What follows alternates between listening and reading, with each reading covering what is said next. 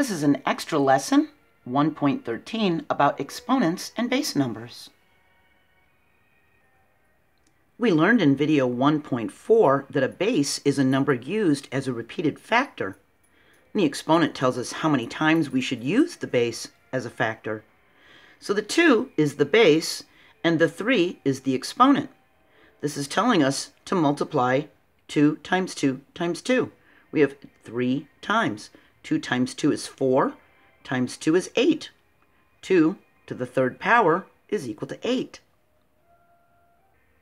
Any number can be a base number.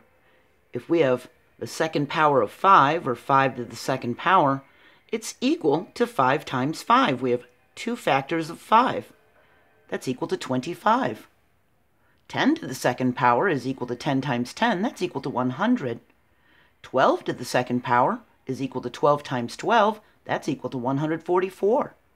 And 100 to the second power is equal to 100 times 100. That's equal to 10,000. Exponents are read as ordinal numbers. That would be like first, second, third, fourth, fifth, sixth, seventh, eighth, ninth, 10th, and so on. It's like the names of a grade, first grade, second grade, third grade. Those are ordinal numbers.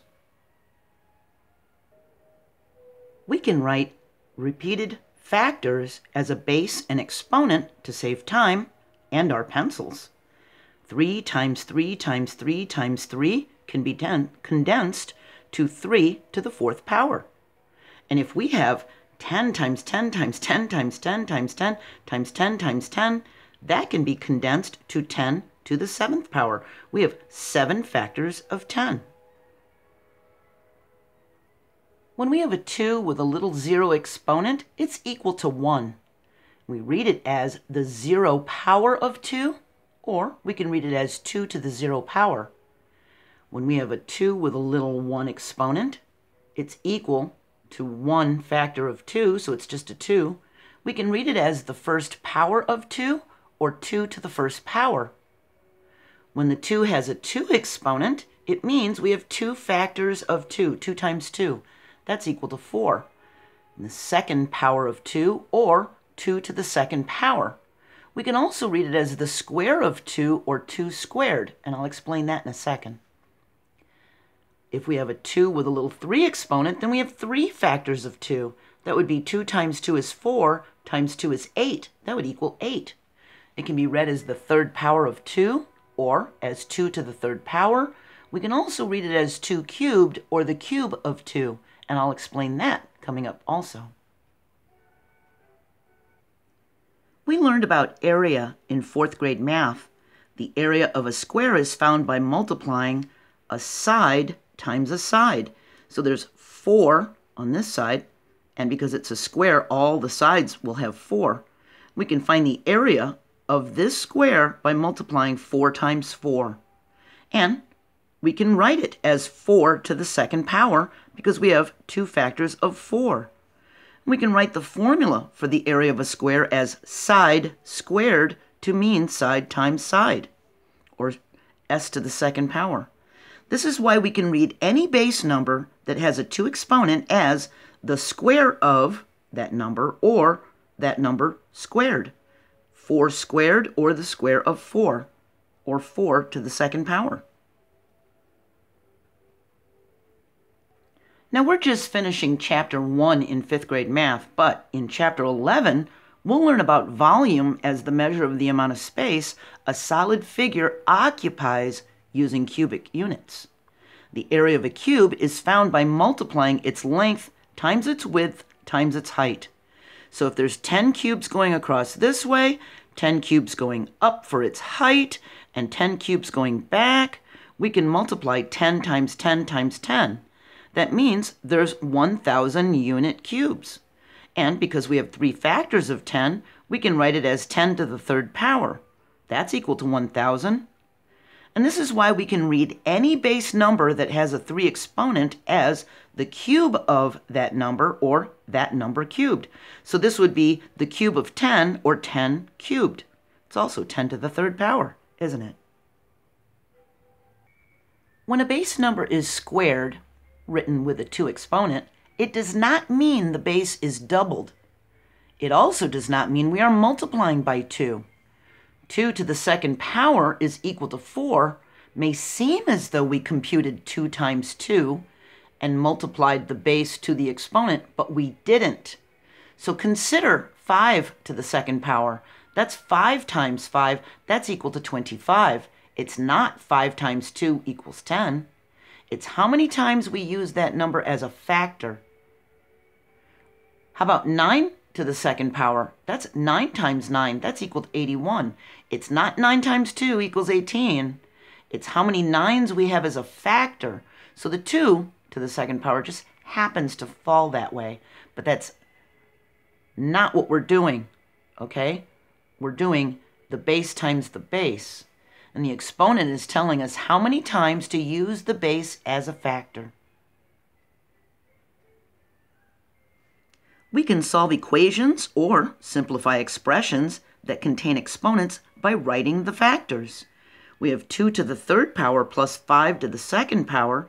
Well, that means 2 times 2 times 2 plus 5 times 5. 2 times 2 is 4. 4 times 2 is 8. So this is equal to 8. 5 times 5 is equal to 25. That means we have 8 plus 25. It's equal to 33. If we have 10 to the second power minus 5 to the second power, that means we have 10 times 10 minus 5 times 5. That means we have 100 minus 25. That's equal to 75. When simplifying numerical expressions, we follow the order of operations. And we've learned in the last couple of videos that we always start with parentheses first, and we solve the innermost grouping symbols first. In this case, it's the parentheses. The orange ones are brackets. So we solve within the parentheses first. 10 plus 3 is equal to 13. Next thing we do is exponents. And we have an exponent here. We need to subtract 3 to the second power. That's 3 times 3. That's 9. Now we solve within the brackets. We have 13 minus 9. That's equal to 4. And now we multiply. There's no addition or subtraction, so we just do the multiplication. 2 times 4 is equal to 8. Sometimes it can be confusing to follow the order of operations. We know we're supposed to do within parentheses first, but look, how can we have 4 to the second power minus 6 and do this unless we do the exponent first? So in this case, using common sense, in order to subtract 6, we are going to have to do the exponents first. So remember to use common sense. The exponents are inside the parentheses, so we simplify the exponents first. 4 to the second power means 4 times 4. That means 16. Now we have 16 minus 6, and we can solve within the parentheses. Here we have 3 to the third power. That means 3 times 3 times 3. That's 3 times 3 is 9, and 9 times 3 is 27. Now we can subtract 27 minus 17. 16 minus 6 is 10. 27 minus 17 is 10. Now we solve within the brackets. 10 plus 10 is 20. And remember, as we spoke in the last couple of videos, when a number is right up next to a grouping symbol with nothing in between there, just the number and then the grouping symbol, we multiply. That's 3 times 20. It's equal to 60. In 6th grade math, we'll learn about negative numbers. Negative numbers are less than 0. You might have heard on the weather that it's 10 below 0 in a very cold place. That would be a negative 10. In 8th grade, we'll learn that an exponent can be a negative number. Here we have 10 to the second power. We have 2 factors of 10, so that's 10 times 10. That's equal to 100. But if we have a 10 to a negative 2 power, a negative second power, it actually can be written with a 1 as a numerator and a positive 2 exponent as the denominator. So we would have it written like this, and this means we have 2 factors of 10 for the denominator, so we have a 1 for our numerator and 10 times 10 for our denominator. That's equal to 1/100th. So 10 to the negative second power is equal to 1/100th. Here we have 2 to the third power. That means we have 3 factors of 2. 2 times 2 is 4. 4 times 2 is 8. 2 to the third power is equal to 8. But if we have 2 to the negative third power, we can write it as a fraction with a 1 as a numerator and 2 to the third power, and it's a positive 3 exponent because it's in the denominator. That means we have 3 factors of 2 for our denominator. We have 2 times 2 times 2. We still have 1 for the numerator. That means 2 to the negative third power is equal to 1/8. So I don't expect you to memorize what I just showed you. I'm just trying to let you know what's going to happen as you get into 6th, 7th, and 8th grade in middle school. And you're going to see negative exponents. They do exist, okay?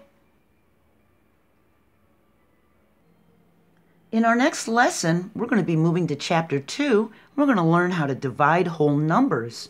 In the first lesson, we're going to place the first digit in a long division quotient. And I hope I'll see you there. I'm proud of you for watching math videos. Bye.